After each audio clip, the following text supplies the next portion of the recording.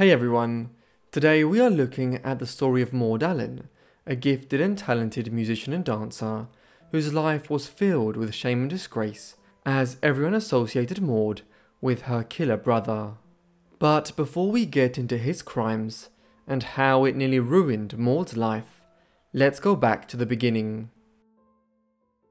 Maud Allan was born as Eula Maud Allan Durrant in the city of Toronto in Canada on the 27th of August 1873.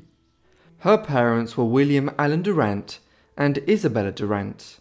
Maud had an older brother Theodore who was born in 1871 and would play a prominent role in her early adult years. As a child, Maud emerged as a talented musician even before she reached her teenage years, learning to play the piano from Miss Lichtenstein in Toronto. In 1884, when she was 11 years old, Maud's father had left British Canada entirely to head for California in the United States, a booming state off the back of the gold rush of the 1850s and the oil rush which followed from the 1870s onwards. 3 years later, in 1887, now that he had established himself with a house and a job in San Francisco, William Durrant sent for his family to come and join him in the US, and so Maud, her mother and brother left Canada. In California, Maud continued to learn and play the piano. She excelled at it, playing for some of San Francisco's leading families, including Adolph Sutro, a German-American philanthropist who served as mayor of the city in the mid-1890s. He might also have been Maud's grandfather, as her mother Isabella had been adopted, and the family seems to have come into some unexplained money in the 1890s after connecting with Sutro. By that time, Maud's musical talent was well recognized enough by her tutors that one of them, Eugene Bonelli of the San Francisco Grand Academy of Music, urged her to travel to Germany, the leading country for classical music in the late 19th and early 20th centuries. This she duly did, leaving for Europe early in 1895, when she was 22 years old. The plan had been for her mother and brother to join her there once Theodore, who was training to become a doctor, had completed his medical studies. But tragedy struck the family just weeks after Maud left for Europe. On the 14th of April 1895, Maud's brother Theodore was apprehended for 2 heinous crimes that had been committed at San Francisco's Emmanuel Baptist Church. Well, he was a prime suspect in the murder of Blanche Lamont and Minnie Williams, 2 young women who were part of the church's congregation. He maintained his innocence during the ensuing trial in September 1895, but he was eventually found guilty of first-degree murder and sentenced to death. He was hanged at San Quentin prison in January 1898. As Maud was still living in Berlin, she was unable to say a final farewell to her brother. She always maintained he was innocent, and blamed herself for what had happened, believing things would have been different if she never left home. As you might expect, the death stayed with her for many years. Hey, just a quick side note. If you want to check out the life of Theo Durrant after this video, be sure to check out the video by Briefcase. It's an excellent video, links in the description. Maud was not deterred by the shame which her brother's crimes, trial and conviction had brought on her family. Instead, it seems to have made her more motivated than ever to succeed, and she was now determined to become an acclaimed pianist. It seems like her hard work was paying off, as in the summer of 1901, she finally gained entry into the school of the famed Italian pianist Ferruccio Busoni, located in Weimar. She had also begun going by the name Maud Allan during these years, likely out of concern that using the Durrant name would continue to link her to her brother and the murders. In Weimar, things were to change for Maud in ways which she cannot have expected. Here, surrounded by some of the most talented musicians in the world, she appears to have been fazed by the realization of what level of accomplishment she would have to reach to succeed as a European pianist. But Busoni had another idea. Shortly after her arrival in Weimar, Maud was involved in a dance performance at the Academy, one which led to Busoni advising her to abandon her ambitions to become a pianist and instead focus on dancing. He introduced her to Marcel Remy, who became her agent and manager. With this new direction and the advice of Remy, Maud soon reinvented herself to capitalize on both her good looks and her musicality. She now aimed to become an expressionist dancer, an art form which was very much in its infancy in Europe in the 1900s. Allan quickly adapted to it, making her stage debut in Vienna in the winter of 1903, and quickly moving on to tour numerous major European cities such as Brussels, Berlin and Cologne over the next several years. During these performances, she combined her new pursuit with her love of classical music, dancing to Beethoven, Bach, Chopin and Schubert. Maud Allan is primarily known today for the Dance of the Seven Veils, a performance piece which brought her to international attention in the 1900s and 1910s. The inspiration for this came to her when watching a rendition of Oscar Wilde's Salome in Vienna in 1906. The play is a one-act tragedy, which Wilde had written in 1891, based on the tale of Salome, the stepdaughter of Herod Antipas, who ruled Judea in the early 1st century AD. According to the tale, Salome had convinced Herod to bring her the head of John the Baptist, a religious leader who was creating quite a stir in Judea at the time, in return for dancing for him. Herod, overcome with lust, agrees to do so. Wilde's play necessarily involved a dance sequence. Having seen the play, Maud began working on a version of the erotically charged dance. This dance of Salome, which Allan performed, is often known as the Dance of the Seven Veils.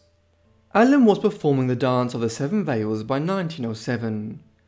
Reviews of her performance were unenthusiastic, but Allan's rendition was different to most others, as she danced largely naked, covered only by jewellery and some see-through bits of silken veils. Moreover, she gained immense notoriety in 1908 when she travelled to London to perform the dance at the Palace Theatre in the West End, a highly controversial move, as the Dance of the Seven Veils had been banned in Britain years before, after Wilde's arrest, trial and conviction for indecency under the laws of the time. Yet, Allan was not prevented from performing. In the end, she remained in London for 18 months, during which she performed the dance over 250 times. By the time her London residency ended, Allan had acquired international fame. She would relocate to London and live there for most of the next 30 years, but during the 1910s, she also set off on a world tour, performing in cities like New York, Chicago, Philadelphia, Kansas, San Francisco, and Los Angeles in the United States, followed by a tour of South Africa and parts of Asia, where she played Cape Town, Calcutta, and many other cities. On the back of these, she also carved out a small position in the developing motion picture industry out in Hollywood, appearing in The Rugmaker's Daughter in 1915, in which she also performed a version of the dance. Allan's sexuality was a source of continuous speculation during her own lifetime, and has been ever since as well. We do know that in the mid-1900s, she was involved in an affair with Ferruccio Busoni, the director of the Music Academy in Weimar, who had encouraged her to shift from the piano to dancing. However, she would never marry, and there were no sustained heterosexual relationships to speak of in her later years. It is consequently assumed that Allan was actually bisexual, with a greater preference for female relationships. This would certainly tie in with the recorded evidence for her many years in London. Around 1910, she became involved in an affair with Margot Asquith, the wife of the Liberal Prime Minister of Britain, Herbert Asquith. Asquith even began paying for Allan's apartment next to Regent's Park, an arrangement which would last for the better part of 20 years. In 1928, Herbert Asquith died, leaving his wife almost penniless, despite his successful political career. Margot consequently stopped paying for Maud's apartment, which led to the end of their relationship and the beginning of a new affair between Allan and her secretary, Verna Aldrich. Eventually, Aldrich moved into the apartment at Regent's Park and lived there for 10 years. But it was a controlling relationship in which Allan, who was 20 years older than Aldrich, abused her younger partner emotionally and financially.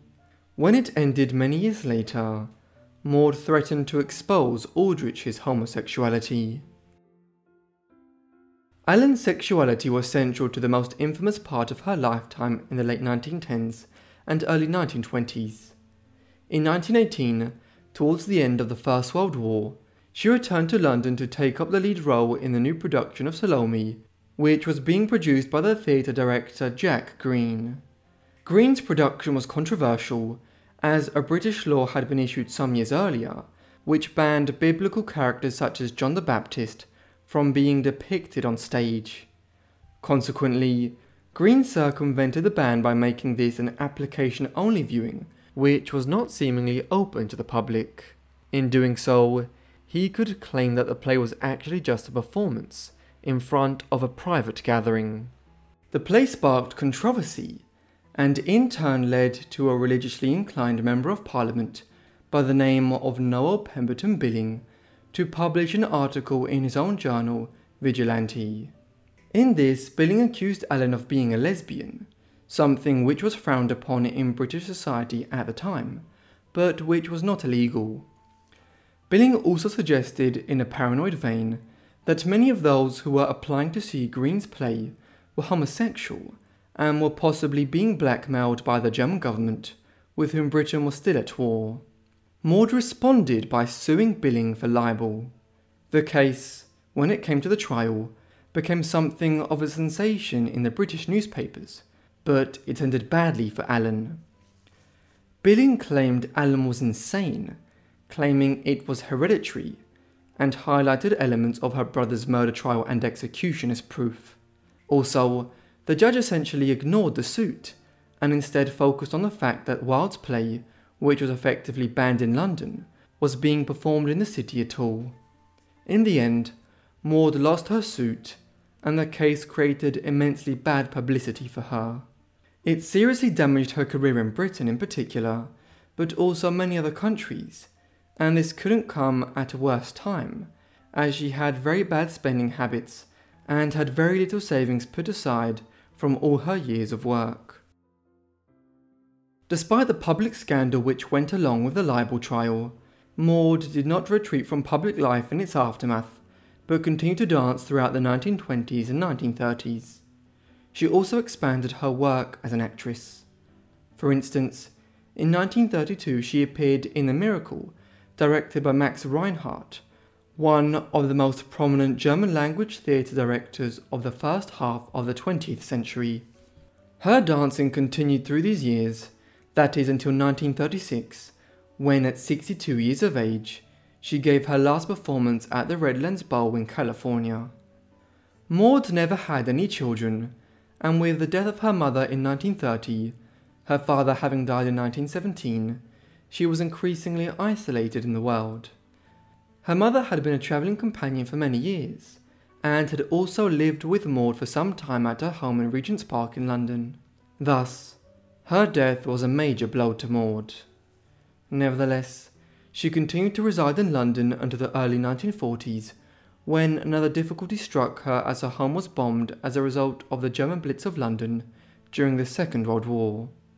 Increasingly impoverished, Maud left for the United States in 1943 and settled in California.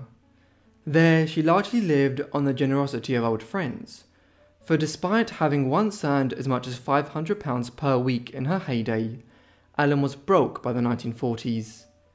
She also worked for a time with the McDonnell Aircraft Corporation in their offices in Santa Monica.